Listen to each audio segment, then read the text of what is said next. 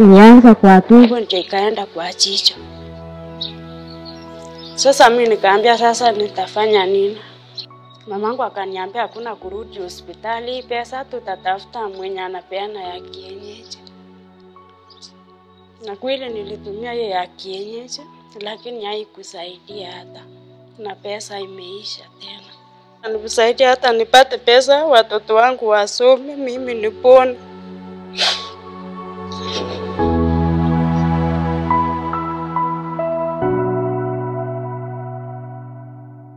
Kwa jina Maureen Chepkirui, kutoka Nakuru County. Mimi ni mama watoto. Nimebarikiwa na wasichana watatu. Na mmoja kuna virusi vya Ejay. Na huyu anasoma. Wengine wawili hawasomi. Na wote ni wasichana. Baba yao amefungwa kutoka 2012. Alikuwa amefanya rape. Sisi tulisaliwa, sisi tuko 10 nyumbani. Wasichana 6 na vijana 4. Lakini mmoja ametuacha. Na huko maisha ni ngumu sana. Hata siwezi jua hata vile nitasema. Kwanza mimi nilizaa mtoto wangu mkubwa nikiwa nyumbani 2006. Ndio hapo sasa nikaacha shule, nikaacha class 7. Juu pesa tena ilipotea. Sasa mimi nikakaa, mimi sikujua nimeshikwa na mimba. Mimi nikakaa na mamangu akanipigia kelele. Mimi nikataka kwenda kujinyonga, sasa akanikataza kamba. Kidogo mimi nikakaa 2007. 2008 sasa huyu baba watoto sasa alikuwa kuna mjomba wake huko Mauche. Sasa alikuwa amekuja huko. Tukaongea kweli. Tukakubaliana huyo sasa akaniambia kuliko ukaa nyumbani na shida si niende uende kwako. Sasa nikaambia ni sawa, mimi sikataa. Sasa tukapanga siku ya kwenda sasa kwao. Tukakaa kweli. Siku yenye tungeenda sasa mamangu akajua ninataka kuenda. Sasa siku hiyo sikuenda. Mimi nikakaa siku 2 3 hivi nikachukua nguo yangu sasa kwa huyu bibi wa kijana wetu.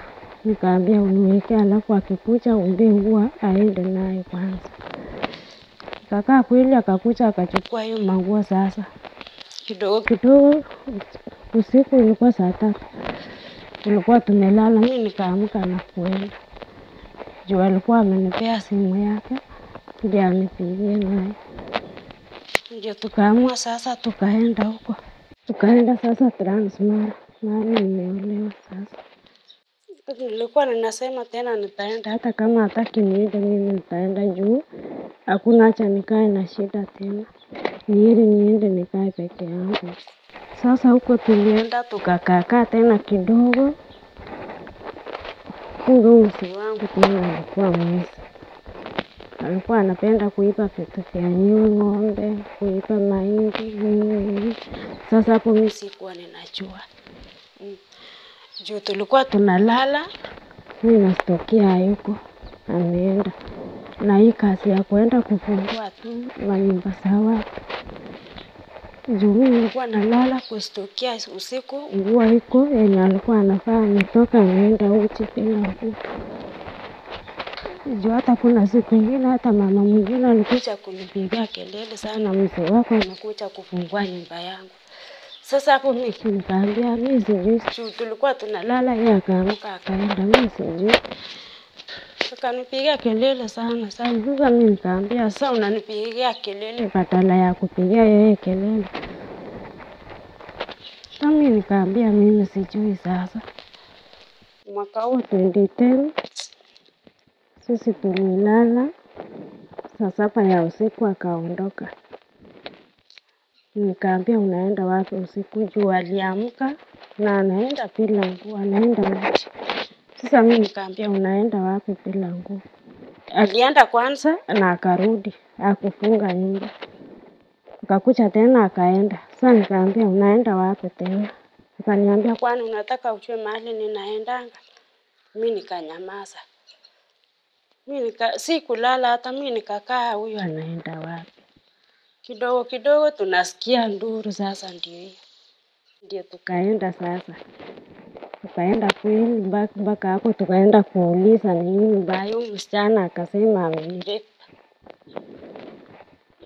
Sasa wachanga wa msichana akasema ni sisi tulifuata mpaka tukaona akiingia ndani ya hii nyumba sasa. Ndio sasa hapo akachapwa sasa. Akaitwa askari sasa wakakuja akakamata yeye. Baadaye wakapelekwa hospitali. Akapimwa mzee wangu ako na virusi vya HIV. Lakini msichana hakupatikana naye. Nikaambia sasa kama mimi ningejua tu nakuja kunifanyia hivi mimi singekuja. Akaniambia usijaribu tena kuniambia hivyo. Nitakuua siku moja. Ama nijue vile nitafanya. Sasa hapo mimi nikanyamaza tu sikumwambia kitu. Sasa baada ya kujua sasa mzee wangu ako na HIV. Mimi sikustuka juu ningestuka mimi ningekuwa nimeenda kitambo. Sasa nikasema sasa kama ni hivyo sasa ako hivyo, pia mimi najua niko hivyo hata mimi niko na HIV. Sasa hapo mimi sikustuka, mimi nikakaa tu. Lakini sasa mama yake sasa alipojua niko na hiyo ugonjwa, ndiye akanikataa sasa. Ndiye anaanza sasa kunirudia ati ni mimi nilileta hiyo ugonjwa na mimi sijui. Ndio nilikuwa naambia sasa si tulikuwa tunaenda kibarua na wewe mpaka jioni sasa mimi naenda wapi na tuko na wewe. Na nimeambia huyu kijana wako tuende tujipime anakataa. Na mimi nilikuwa naenda kujipima bado sikuwa nayo na hiyo ugonjwa. Sijui hata ilinishika siku gani na ilikuwa tarehe gani. Nilikuwa nafikiria hiyo itaisha juu. Nilikuwa nasikia sasa watu wanasema kuna dawa. Sasa hii dawa ukimeza hii dawa hiyo ugonjwa itaisha. Sasa mimi nimeendelea kumeza dawa na tena ugonjwa haishi. Sasa hiyo kesi iliendelea. Alienda huko kwanza akagonjeka huko. Juu hakuwa amechukua dawa. Akaenda akagonjeka mama yake akasema tupeane mahindi. Juu sasa wale watu wamesema wanataka pesa ndio wakuje nyumbani. Alikuwa anataka 30,000. Sasa mahindi yangu yote nilikuwa nimepanda ikauzwa yote. Nyumba yangu, shamba yangu ikakombolewa yote. Sasa hapo sikuwa na mali ya kulima. Akaenda akatoa sasa mtoto wake sasa 2012. Ndiye akarudi sasa nyumbani. Tukakuja tukakaa tukiwa hata tunaenda shamba. Juu alikuwa anaenda shamba tunaenda kupalilia. Akarudi kesi sasa. Wiki ya kwanza. Akaenda akarudi. Wiki ya pili tena akaenda. Akarudi tena. Wiki ya tatu sasa akaenda. Ndiye akaenda kabisa kurudi. Sasa hapo sasa nilikuwa nimepata mimba sasa. Ya mtoto wa 3 sasa. Sasa tukakaa kidogo. Ilikuwa mwezi wa 5. Akanipigia simu. Nimesikia uko na mimba na mimi sijui sasa hiyo mtoto ni wa nani. Sasa aliniambia tu hivyo sasa mimi nikaambia ni nani amekuambia niko na mimba sio yako. Akaniambia ati ninapigiwa simu na watu. Sasa mimi nikaambia sasa mimi sijui sasa maneno ya watu. Na huyu mtoto tena ukikuja utampata mtoto wako hakuna mahali mimi nitampeleka. Akaniambia kama watu hatuwezi fanana na huyu mtoto nitamuua. Nikaambia sawa ukifika utakuja kumuona. Sasa hapo mimi nilijifungua nyumbani. Lakini sikununulia hata mtoto nguo hata. Juu hapo sasa sikuwa na pesa. Sina hata chakula ya kukula. Sasa mtoto wangu alikuwa na pesa moja. Alikuwa na nguo moja tu ya ndani. Pesa hiyo tu ndiyo alikuwa nayo. Hata wakati nilichukua kliniki ndio nilikuwa nimevalisha hiyo. Juu sikuwa na pesa ya kununua nayo. Nilikuwa naomba tu huyu kijana wetu anisaidie na pesa. Kama ako na mingi ananiwekea tu 100. Naenda kununua chakula. Sikuwa ninajua hata sikuchukua hata kliniki kwanza. Sikuenda kliniki nikiwa na mimba. Mimi nikakaa tu juu sikuwa na pesa ya kwenda nayo. Siku nilijifungua nikajifungua nyumbani. Na tena sikupeleka kliniki kwanza. Mimi nilikaa karibu mwezi mmoja ndio nichukue kliniki. Sasa hapo mimi nikaenda kupigiwa kelele juu mimi nilipimwa niko na virusi vya ukimwi. Nikapimwa mtoto ako nayo. Tena mtoto akagonjeka siku hiyo. Mpaka nikapeleka Kilgoris hospitali. Akaenda akafungwa huko. Tulikaa huko mwezi 3. Ndio tukatoka sasa na mtoto wangu. Sasa hapo mimi nikakaa. Mama yake sasa akanifukuza, mimi nikaenda kwetu sasa. Mimi nikaenda nyumbani 2012. Ilikuwa tarehe 1 Januari. Juu mtoto wangu nilizaa tarehe 31 mwezi wa 11. Mimi nikaenda nyumbani nikakaa 2018. Sasa mama wangu sasa alinizaa akaniambia umesahau kwako ni wapi. Sasa nikaambia nitaenda aje huko na huko nimeambiwa nimefunga mtoto wa mwenyewe. Akaniambia wewe enda tu. Nikashika tena watoto wangu mimi nikaenda. Nilirudi 2018. Ilikuwa mwezi wa 12. Mimi nilirudi huko nikaenda nikakula Christmas. Nikakaa Januari, mwezi wa 2, mwezi wa 3, mwezi wa 4 2019. Ndio akaanza tena. Sasa akaniambia tena mtoto wangu hajatoka jela na wewe unataka nini hapa? Mimi nikakaa sasa nikaacha sasa mtoto wangu mkubwa sasa.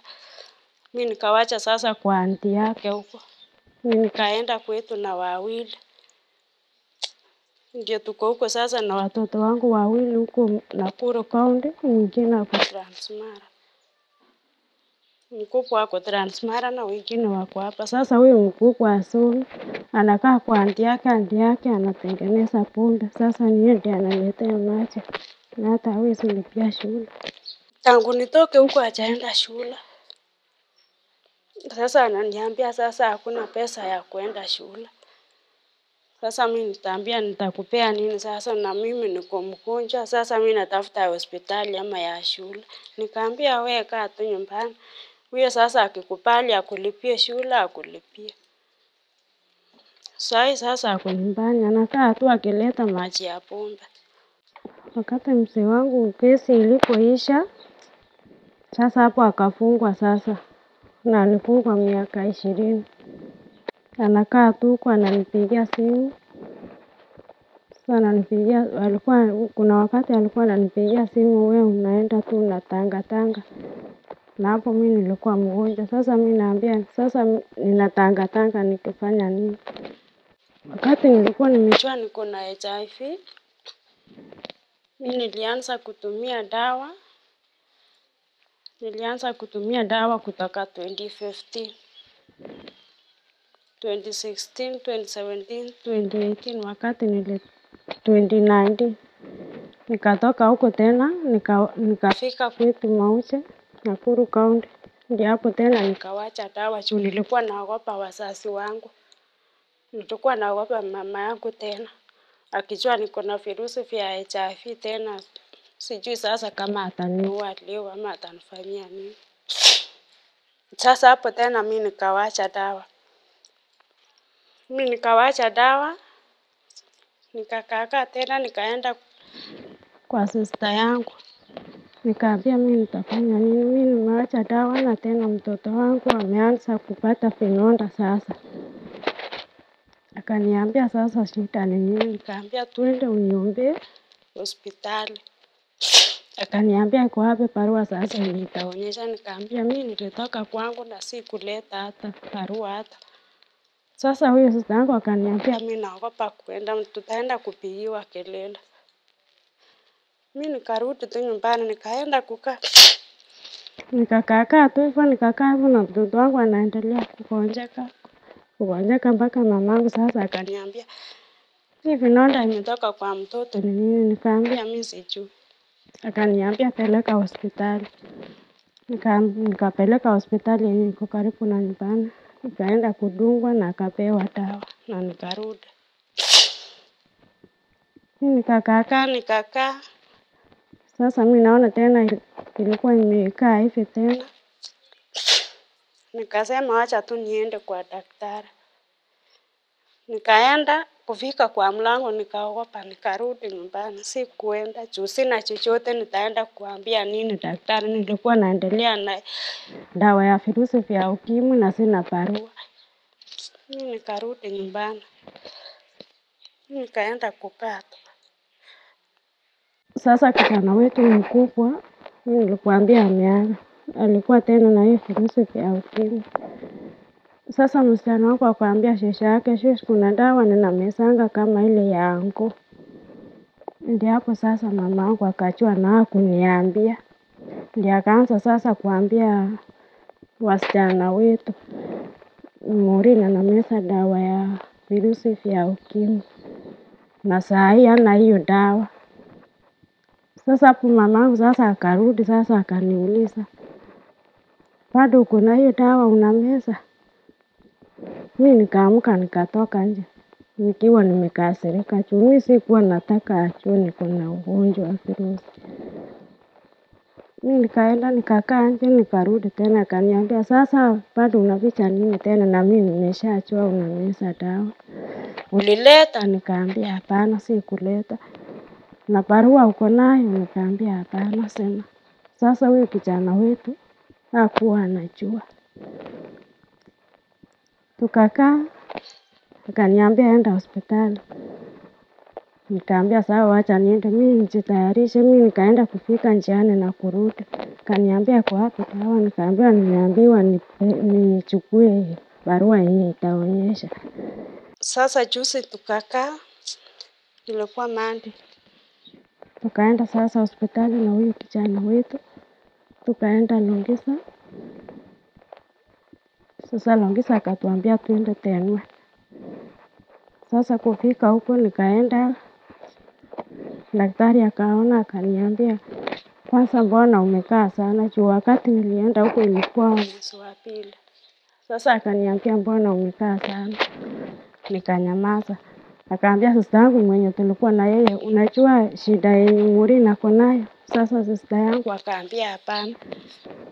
Akaambia nikuambie. Sasa sister yangu akaambia wacha niende niite bro wetu ndio tuambie tusikie na yeye. Sasa akaenda akaita huyu kijana wetu. Akakuja sasa akaambiwa sasa mimi niko na virusi vya HIV. Nilikuwa nameza dawa. Lakini mara ya mwisho kumeza dawa ilikuwa mwezi wa 6 last year. Ndio nikawacha hiyo dawa. Juu nilikosa pesa ya kuenda nayo. Na mahali ninaenda kuleta dawa. Ninaenda na 140 kufika huko na 140 kurudi. Na hiyo pesa hakuna.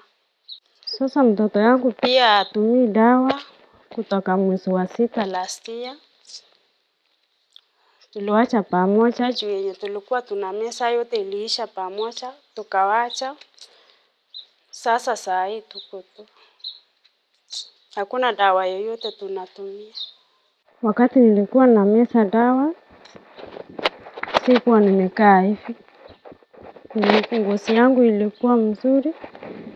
Lakini wakati nilipowacha dawa, ndio ngozi yangu ikaanza kubadilika. Tena mtoto tena imeanza kupata vidonda. Hii jicho yangu ilianza 2019. 2019 mwezi wa 8. Sasa kuna kitu ilikuwa imetoka kwa jicho kidogo, kitu nyeusi kwa ndani ya jicho. Ndio sasa hiyo kitu ikaanza kukua sasa. Mpaka ndio ikafanya hivi. Sasa mimi nilienda hospitali. sikuwa nasikia uchungu hapo, mimi sikuenda hospitali hadi 2021 mwezi wa pili ndio nikaenda sasa hospitali. Nikaenda mahali inaitwa Kuranguri, mahali ninaletanga dawa ya virusi. Sasa daktari huko akaenda akaona, sasa akapiga picha akaweka WhatsApp, akamwekea daktari mwenye ako Kilgoris. Sasa huyo daktari akaambia hapana, aende Tenwek. Sasa hapo mimi nikakaa nikaambiwa tu, umesikia uende Tenwek, uenda tafuta pesa ukuje uende Tenwek. Mimi nikakaa kweli, mwezi wa pili nikaenda Tenwek. Ilikuwa tarehe 27 na 25. Mimi nikaenda hospitali Tenwek. Nikaenda nikapimwa na nikaambiwa nirudi nyumbani hadi tarehe 10 mwezi wa 3 2021. Hapo mimi nikarudi tena siku hiyo. Mimi nikaenda nikaambiwa results yenye imetoka, kuna kitu inataka kukua kansa kwa nyumba ya mtoto. Sasa akaniambia, sasa mimi nikamuuliza, sasa mimi sisikii shida yoyote kwa tumbo, ni jicho tu nilikuwa nakucha. Akaniambia ilianza kwa tumbo ndio ikaenda kwa jicho. Sasa mimi nikaambia sasa nitafanya nini? Huyo daktari akaniambia kuna dawa yenye itachoma hiyo kitu iko kwa tumbo ama nyumba ya mtoto itolewe. Mimi nikaambia sinieri basi ichomwe. Akaniambia wacha niulize daktari mkubwa. Akaenda akamuongea na mzungu mwingine na akarudi akaniambia daktari amesema hapana, hiyo kitu ikichomwa tena itaanza kukua. Akaniambia ni heri itolewe. Sasa mimi nikaambia nitafanya nini sasa? Akaniambia uko na pesa sahi? Nikaambia hapana sina pesa. Akaniuliza uko na kadi ya NHIF? Nikaambia hapana. Sasa akaniambia we enda tafuta pesa ama kadi ya NHIF. Alikuwa anataka 150,000 ndio nyumba ya mtoto sasa itolewe. Sasa mimi nikaambia sina. Akaniambia enda tafuta hiyo pesa na mwezi 3 isiishe, juu hiyo kitu iko kwa tumbo itaendelea kukua. Sasa nikaambia sawa. Mimi nikarudi nyumbani. Nikakuja sasa nikapigia mama yangu simu, nimeambiwa nitafute pesa ama kadi ya NHIF. Akaniambia kama ni kansa sasa hiyo haitaki kisu. Wewe kuja nyumbani tutafute ya kienyeji. Mimi nikakaa tena mwezi wa 5 sasa tarehe 28 nikaenda Longisa. Sasa nikafika Longisa, daktari wa huko akaniandikia barua nirudi tena Tenwek, aenda akate nyama kidogo kwa jicho yenye itapimwa ijulikane kama ni kansa kweli. Sasa hapo mimi sikupata pesa ya kurudi Tenwek tena. Mimi nikaenda nikaomba gari nikaenda nyumbani. Ndio sasa nikufika nyumbani tukaenda tukafanya mchango. Tukachanga hiyo pesa, tukachanga 47,000. Sasa hiyo pesa mamangu akaniambia hakuna kurudi hospitali, hii pesa tutatafuta mwenye anapeana ya kienyeji. Na kweli nilitumia hiyo ya kienyeji lakini haikusaidia hata, na pesa imeisha tena. Nashukuru Mungu na ninaomba kabisa hakuna siku mimi siombi. Naomba Mungu anilinde kabisa, tupe chakula tukule, tukae na furaha na watoto wangu. Nashukuru Mungu kabisa. Nilikuwa naomba Mungu nitafanya nini nipone, na nilikuwa mzuri, nilikuwa naona kama watu. Siku hata sikulala kabisa, mimi niliomba Mungu kabisa. na ninaendelea tena kuomba Mungu anisaidie. Anisaidie hata kwa chakula, anisaidie hata nipate pesa watoto wangu wasome, mimi nipone.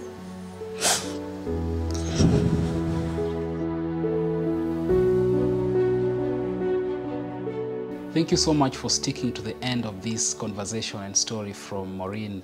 And you know, I don't usually do this, but I felt it's important for me to really come out and mention a few things even at the end of this story that Maureen has been able to share with you. For me, it's when I was listening to this story, my heart was really heavy, asking myself what difference I can make or what role I can play to just make her life a little bearable, you know. And so I'm here to emphasize and make an appeal to you that we do something to change her life. What Maureen is going through is a representation of just what so many other girls are going through in our country, and yet they have no voice, they have no platform or space to just come and talk about their experiences. And so I just want to first of all congratulate and thank her for taking the courage to even come all the way from, you know, Nakuru County to come and share her journey with us. And so I believe God is going to use you and myself to make a difference, to change her life in one way or the other. Of course, what is urgent at the moment is medication, especially knowing that she's supposed to be on you know, HIV medication, and she has not been on medication since last year, July.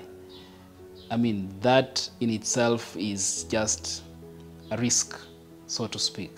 And so the most important thing now is to make sure that she resumes medication. And of course, the other thing is her eye needs to be checked so that we have a doctor's opinion and treatment can begin. She is going through a lot of pain, and it's just unimaginable that she was even able to withstand all that pain and give or share her story from beginning to the end. So the way I met Maureen is there's a lady by the name Josephine who perhaps many of you know. And so it's through Josephine that I was able to meet Maureen.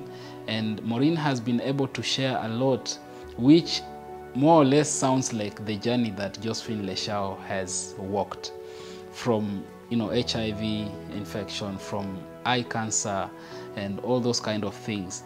And so at this time, I just want her to come and help me put into perspective a few issues that Maureen has mentioned, which I think will be very helpful even as we plan and see ways through which we can be able to help her and make a difference. Josephine, kindly come and join me. Maybe quickly, kama unaweza kutueleza, how did you meet Maureen? Mlikutana wapi na ilikuwaje hadi ukapata Maureen, kwa sababu anaishi interior kabisa ya Kenya? Asante sana kwa kunikaribisha. Nashukuru Mungu kwa hii wakati. Mimi kuna daktari alinipigia simu kutoka interior, kutoka rural area. Hata simjui jina na mimi hatujuani, hata hatujaionana. Akanipigia simu akaniambia aliona story yangu nikiwa na eye cancer na HIV. So anani request kuniuliza maswali. Akaniambia kuna msichana anaitwa Maureen, anaishi Mauche, Nakuru County. Sasa akanitumia picha yake, nikaona. Vile niliona hiyo jicho, niliona ni kama ni mimi. Kwa sababu nili rewind hiyo compact kwa wakati wangu.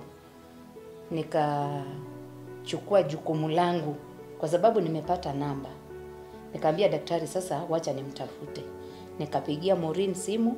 Wakati nipigia Maureen simu, akanipatia direction, na ni mahali sijaienda tangu nizaliwe. Na ni huko interior kabisa, unafika Nakuru, unaenda Egerton, unaenda mpaka Mauche na huko ndani. Lakini nilifika kwao, nikamkuta na watoto wake wawili. Nikaona hali vile iko mahali wanaishi. Hata mimi nikaona hiyo ni familia yangu, kwa sababu hiyo kiatu nimewahi kuivaa. So wakati niliona hivyo, nikaona ni vizuri kuliko nione na ninyamaze. Huyu msichana ako na watoto 3, hawasomi, yeye mwenyewe ako na HIV, ako na kansa, amezi dawa. Hiyo ikanifinya, kwa sababu pia mimi sina uwezo.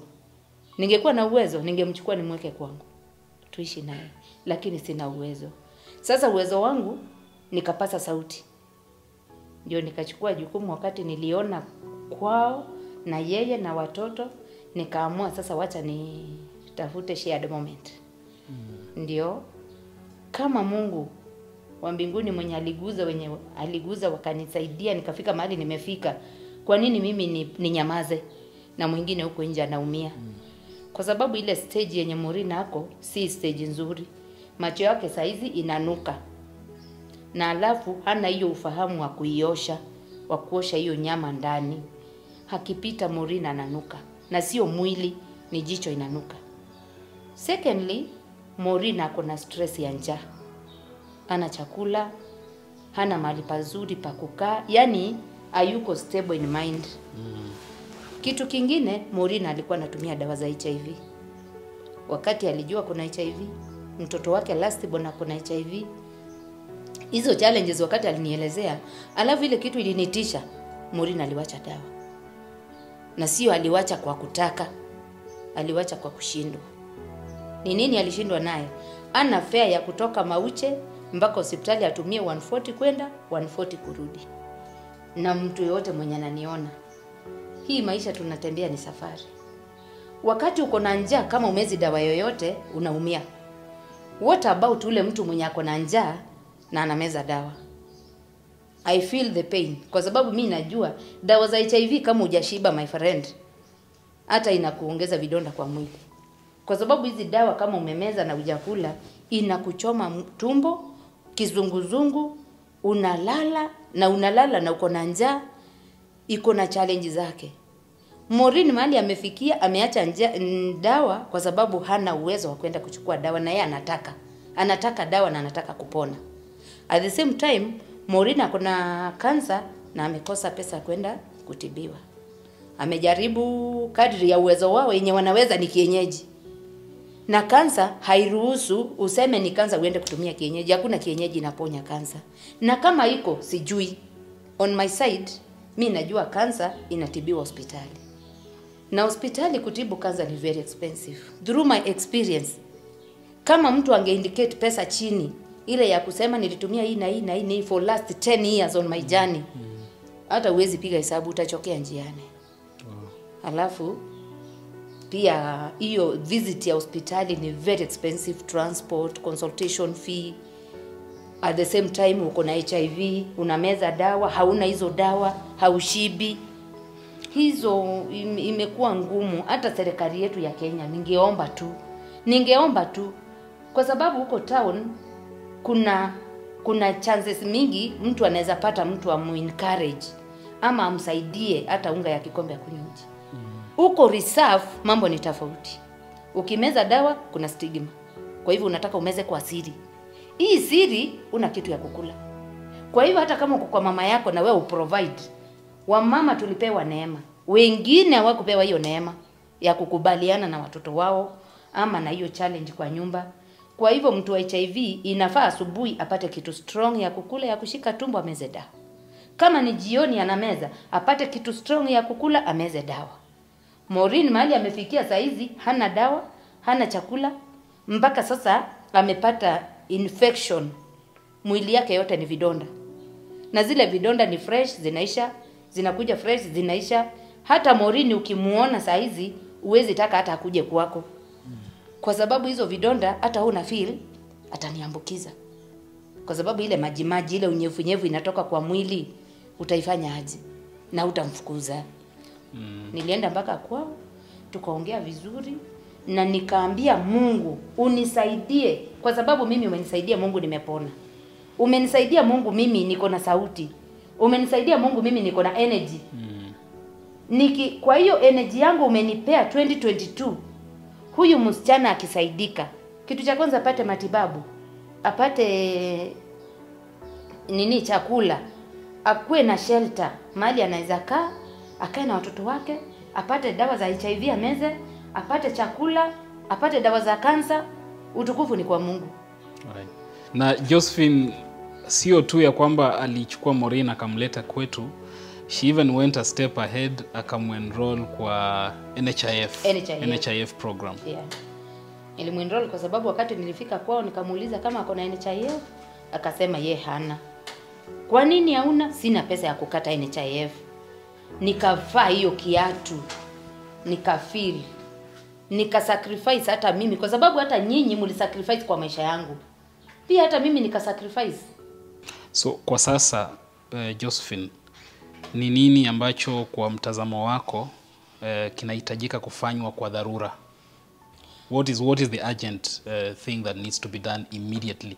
Kwa dharura saa hizi, ile kitu inahitajika saa hizi vile niko hapa, Maureen angeweza kuanza kupata matibabu immediately Kenyatta, kwa sababu ameenda paka Tenwek, ameandikiwa barua wakati nilimkatia NHIF akarudi Tenwek, ameandikiwa barua official letter kutoka Tenwek aende Kenyatta. Aanze matibabu Kenyatta, kwa sababu matibabu ya kansa uendi kama malaria utibiwe leo kesho urudi. So akienda akianza matibabu, akionekana na daktari amweke kwa hizo visit za kukuja, na and I hope hata daktari akiona Maureen ataharakisha matibabu yake, kwa sababu macho imeoza. Aende pia apimwe mambo na HIV, ijulikane kama ataanza na stage A, aanze kwa ni dawa zile za kwanza ama za pili. Right. Kwa sababu mahali yako saizi hayuko vizuri kulingana na saizi.